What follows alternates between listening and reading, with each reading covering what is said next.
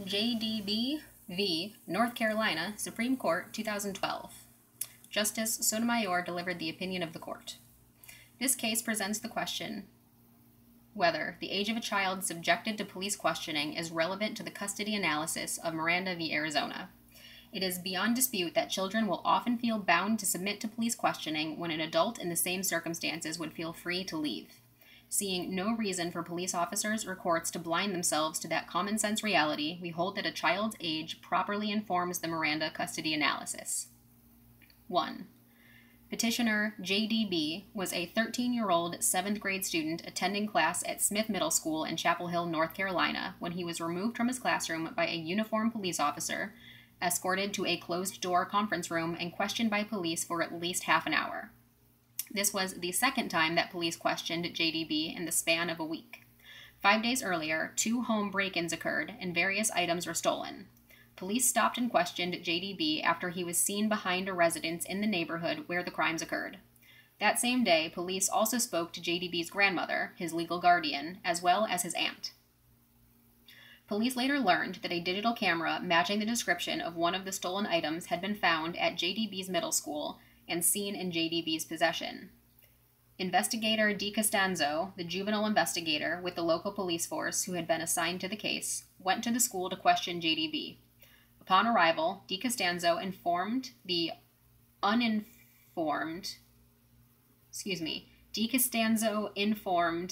uniformed police officer on detail at the school, a so-called school resource officer, the assistant principal, and the administrative intern that he was there to question J.D.B. about break-ins.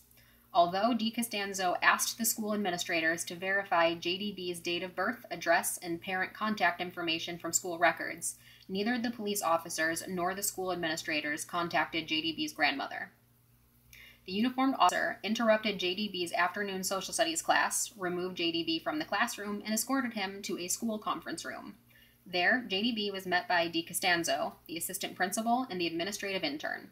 The door to the conference room was closed. With the 2 police officers and the 2 administrators present, J.D.B. was questioned for the next 30 to 45 minutes. Prior to the commencement of questioning, J.D.B. was given neither Miranda warnings nor the opportunity to speak to his grandmother, nor was he informed that he was free to leave the room. Questioning began with small talk, discussion of sports, and J.D.B.'s family life. DiCostanzo asked, and J.D.B. agreed to discuss the events of the prior weekend. Denying any wrongdoing, J.D.B. explained that he had been in the neighborhood where the crimes occurred because he was seeking work mowing lawns. DiCostanzo pressed J.D.B. for additional detail about his efforts to obtain work, asked J.D.B. to explain a prior incident when one of the victims returned home to find J.D.B. behind her house and confronted J.D.B. with the stolen camera. The assistant principal urged J.D.B. to do the right thing, warning J.D.B. that the truth always comes out in the end. Eventually, J.D.B. asked whether he would still be in trouble if he returned the stuff. In response, DiCostanzo explained that return of the stolen items would be helpful, but this thing is going to court regardless. DiCostanzo then warned that he may need to seek a secure custody order if he believed that J.D.B. would continue to break into other homes. When J.D.B. asked what a secure custody order was, DiCostanzo explained that it's where you get sent to juvenile detention before court. After learning of the prospect of juvenile detention, J.D.B. confessed that he and a friend were responsible for the break-ins.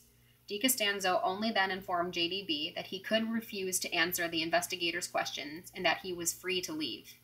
Asked whether he understood, J.D.B. nodded and provided further detail, including information about the location of the stolen items. Eventually, J.D.B. wrote a statement that at DiCostanzo's request. When the bell rang indicating the end of the school day, J.D.B. was allowed to leave to catch the bus home. 2 juvenile petitions were filed against J.D.B., each alleging 1 count of breaking and entering and 1 count of larceny. J.D.B.'s public defender moved to suppress his statements and the evidence derived therefrom, arguing that suppression was necessary because J.D.B. had been interrogated by police in a custodial setting without being afforded Miranda warnings, and because his statements were involuntary under the totality of the circumstances test. After a suppression hearing at which DiCostanzo and J.D.B. testified, the trial court denied the motion, deciding that J.D.B. was not in custody at the time of the schoolhouse interrogation and that his statements were voluntary. 2. Any police interview of an individual suspected of a crime has a coercive aspect to it. Only those interrogations that occur while a suspect is in police custody, however, heighten the risk that statements obtained are not the product of the suspect's free choice. By its very nature, custodial police interrogation entails inherently compelling pressures, even for an adult. The physical and psychological isolation of custodial interrogation can undermine the individual's will to resist and compel him to speak where he would not otherwise do so freely. Indeed, the pressure of custodial interrogation is so immense that it can include a frighteningly high percentage of people to confess to crimes they never committed. That risk is all the more troubling, and recent studies suggest all the more accurate when the subject of custodial interrogation is a juvenile. Recognizing that the inherently coercive nature of custodial interrogation blurs the line between voluntary and involuntary statements, this court in Miranda adopted a set of prophylactic measures designed to safeguard the constitutional guarantee against self-incrimination.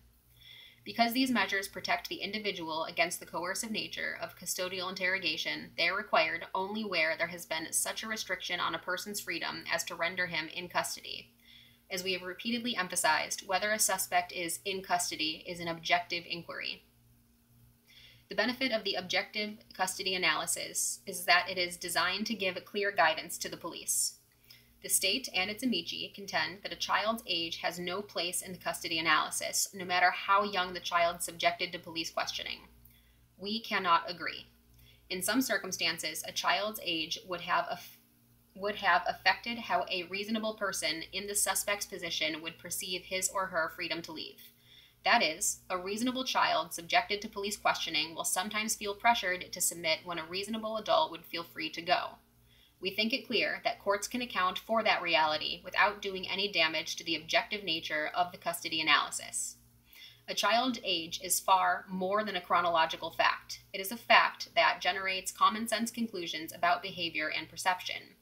Such conclusions apply broadly to children as a class, and they are self-evident to anyone who was a child once himself, including any police officer or judge. Time and again, this court has drawn these common sense conclusions for itself. We've observed that children generally are less mature and responsible than adults, and they often lack the experience, perspective, and judgment to recognize and avoid choices that could be detrimental to them, that they are more vulnerable or susceptible to outside pressures than adults, and so on. Addressing the specific context of police interrogation, we have observed that events that would leave a man cold and unimpressed can overawe and overwhelm a lad in his early teens. Describing no one child in particular, these observations restate what any parent knows, indeed what any person knows, about children generally. Our various statements to this effect are far from unique. The law has historically reflected the same assumption that children characteristically lack the capacity to exercise mature judgment and possess only an incomplete ability to understand the world around them. Indeed, even where a reasonable person standard otherwise applies, the common law has reflected the reality that children are not adults.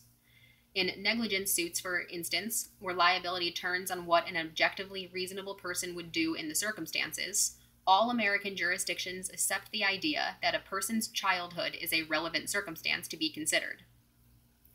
As this discussion establishes, our history is replete with laws and judicial recognition that children cannot be viewed simply as miniature adults.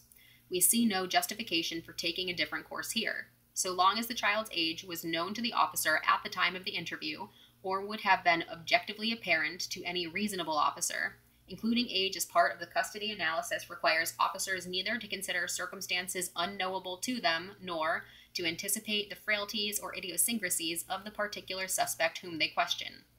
The same wide basis of community experience that makes it possible as an objective matter to determine what is to be expected of children in other contexts likewise makes it possible to know what to expect of children subjected to police questioning.